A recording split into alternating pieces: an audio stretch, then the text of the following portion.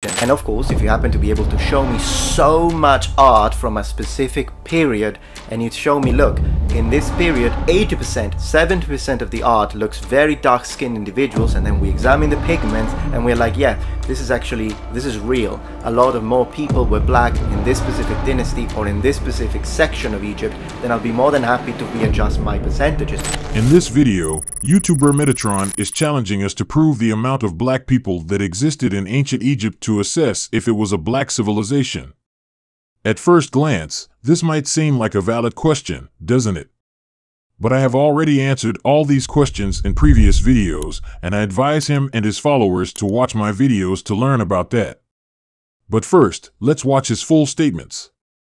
Within my multi-ethnic position. And of course, if you happen to be able to show me so much art from a specific period, and you show me, look, in this period 80%, 70% of the art looks very dark-skinned individuals, and then we examine the pigments and we're like, yeah, this is real. A lot of more people were black in this specific dynasty or in this specific section of Egypt, then I'll be more than happy to readjust my percentages. But it's still multi-ethnic for me until you can prove the 99%, like Mr. Imhotep puts it, of all Egyptians were black throughout the entirety of ancient Egyptian history, all the way up to the Romans and the Greeks arriving, which is a very hard thing to defend, because all I need is to find one pharaoh and be like, okay, this guy, genetic testing, he was not black, and that's already a problem, which is why I think sometimes you attack so vehemently any proof or any archaeological piece of evidence that shows a significant contribution from the Near East, because by doing so, that's a problem, because if it becomes 95%, if it becomes 91%, that it's not all black, which is the position that I believe you're trying to defend. Much harder. And here is my answer. I looked and found all these pieces. People tend to use them as evidence. And that's true. There are many statues of ancient Egyptians that are entirely white. But here is the issue, that's not their original state. This issue actually concerns all the art of antiquity, especially in ancient Greece and Rome. Their statues were originally painted, but they have been whitewashed later. But let's go back to our topic. Let's take this statue for example. It's clearly white, right? But when we zoom in, here's what we see.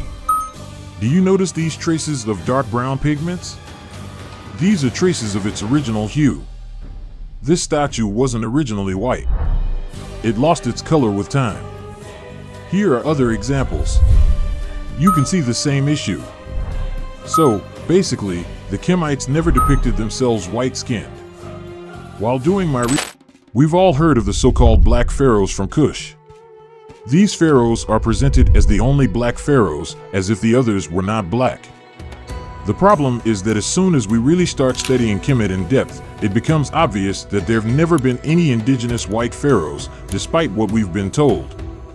However, when looking at ancient Egyptian art, it's obvious that a great majority, if not all, of the pharaohs and the majority of their people were dark-skinned, and I can support that statement with these images.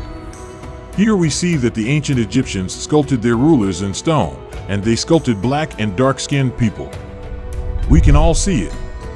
So, most people live in an illusion that ancient Egyptians were white or at least not black. In the excerpt, Meta challenged me to prove things to him, while he shows no evidence of the opposite. The most problematic aspect of his claims is that, by framing them in this manner, he implies that the indigenous inhabitants of that African country weren't black. This creates the false impression that Kemet was a multiracial civilization with modern Europeans, Arabs, Indians, and then a minority of black people. It suggests that black Egyptians were merely one among several groups in a civilization that belonged to some mysterious non-black original race. So, every race was indigenous and contributed to the making of that civilization. Thus, he completely inverts the historical narrative. Since he spent nearly 90% of his response video to say that he wasn't a liar, I will assume that it is simply due to a lack of knowledge regarding ancient Egyptian history. As he has himself admitted it in the past, it's obviously not his specialty. I've already addressed this in this video. This might appear amusing, given that the ancient Egyptians constructed the Great Sphinx amidst the pyramids as a reminder of their identity. Yet, Individuals often overlook this evidence, instead using the visages of modern Mediterranean people to suggest that they were the architects of the pyramids. Do you notice the contradiction? But let's go back to our topic. Why does saying that Egypt was multi-ethnic is problematic? Well, that statement implies that everyone came and created that civilization, making it completely impersonal. It belongs to everyone and to no one at the same time. But is it true? Do the creators of ancient Egypt really came from everywhere? Or at least from the Mediterranean area? I precise that I'm talking about the creators, because that's all that matters. I have heard theories about the ancient people coming from the Middle East, from Mesopotamia, or being European Atlanteans, or even aliens. Is it true? My savvy followers already know the answers to these questions. I have treated them in the following videos. But let's look at it through a different angle. Who were the builders of that civilization? But first, what is a civilization?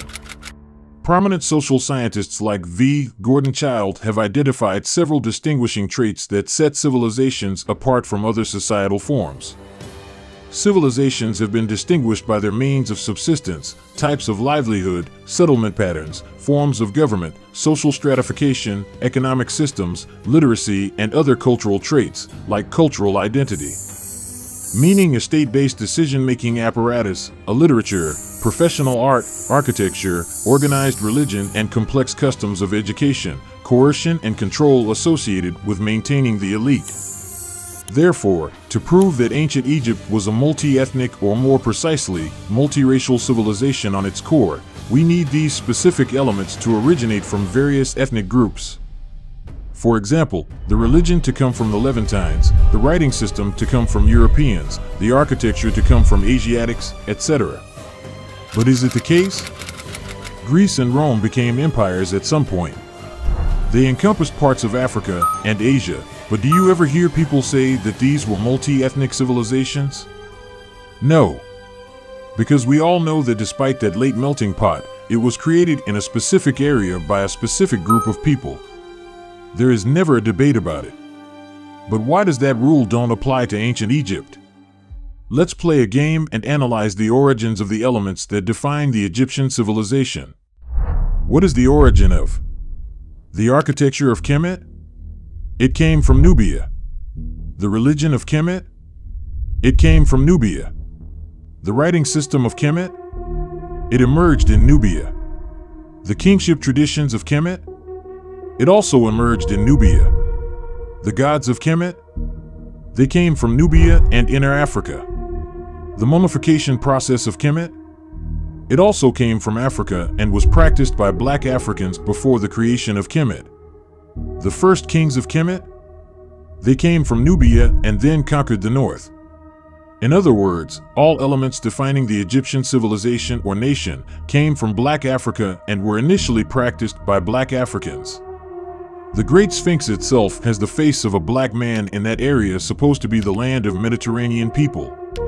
So, why does the Sphinx doesn't look like a typical modern Mediterranean like some seems to suggest? Because either they looked like Africans, their rulers looked like Africans, or both. This is the Dutch soccer team. Is it multi-ethnic? Absolutely. However, would you ever assert that the Dutch civilization or nation is genuinely multi-ethnic, implying that it was established by individuals from all these diverse ethnicities? Let's be honest. Between me and you know that the answer will be absolutely not.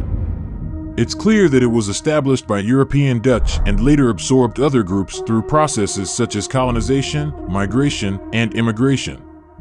Similarly, ancient Egypt underwent multiple invasions and occupations by non-African groups, events that triggered genetic and phenotypic alterations, corroborated by numerous scientists. In other words, it was created by indigenous Africans coming from numerous southern African ethnic groups and who were perfectly adapted to their tropical environment, implying that these individuals were black people originating from Africa, residing in a region that remained exclusively populated by individuals of African descent. Despite all this evidence, the global narrative remains that Egypt was a multi-ethnic or multiracial civilization that belongs to everyone, Now, I want to provide one final clarification to prevent any future misunderstandings. My statements regarding ancient Egypt. Ancient Egypt was an indigenous black African civilization, meaning that it was imagined, built, and ruled by indigenous black and dark-skinned people mainly of African origin. Through time, with their conquests of foreign kingdoms and their ingenuity, the black African men who built what has been the greatest civilization on earth for millennia became so powerful that they attracted foreigners, especially women from the Middle East and the Mediterranean region due to the proximity. And some of them started taking them as their spouses. Power attracts women, and that's normal. This increased the diversity of the genetic pool. So, they got some descendants whose appearance started to seriously diverge from the original black African look of their ancestors due to some of their mothers' lineages. But the civilization in itself was a black African institution rooted in Africa. I talk about it in this video. Meta, by claiming it was multi-ethnic, wrongly attributes some of the merit to mysterious non-black foreign men who supposedly brought technology to build it in Africa. Some foreign men came later, invaded it, and tried to usurp that indigenous black African heritage by blending in and making their faces the official representation of that civilization. But that's a lie. Kemet is the accomplishment of black African men. And this makes sense when we remember that throughout 99.9% of human existence on this planet, the predominant phenotype has been black, especially in and around Africa. Africa today. Today, all African countries are multi-ethnic and even multiracial. Yes, it sounds surprising, but it's true. In all of them, there are Chinese people, white people, Indians, and others living as expats, businessmen, refugees, or in other capacities. So, does this foreign presence mean that these countries are inherently multiracial and belong to all these groups? No. And that's the same with ancient Egypt. It was a black African institution with migrants, ambitious businessmen, refugees, etc. What Meta is trying to do in his video is to use the diversity to make it appear as a multiracial institution at its core. The Bible argument. I don't like to use the Bible as historical source, but even that book implies that foreigners were living as refugees in Kemet. Jesus, Joseph, Abraham. But were they considered Egyptians? No. They were foreigners who joined a civilization that had already been built by Africans. The army evidence. Here is a depiction of the Egyptian army during the Middle Kingdom before invasions and mass migrations. The country was still mainly indigenous. Does it appear multi-ethnic to you? No. All the soldiers depicted are black men with afros. If it were such a melting pot, one would expect to see whites, Indians, Arabs, etc. But that's not the case. Only black African men with beautiful afros. Now, let's look at these beautiful palettes from Kemet's early days.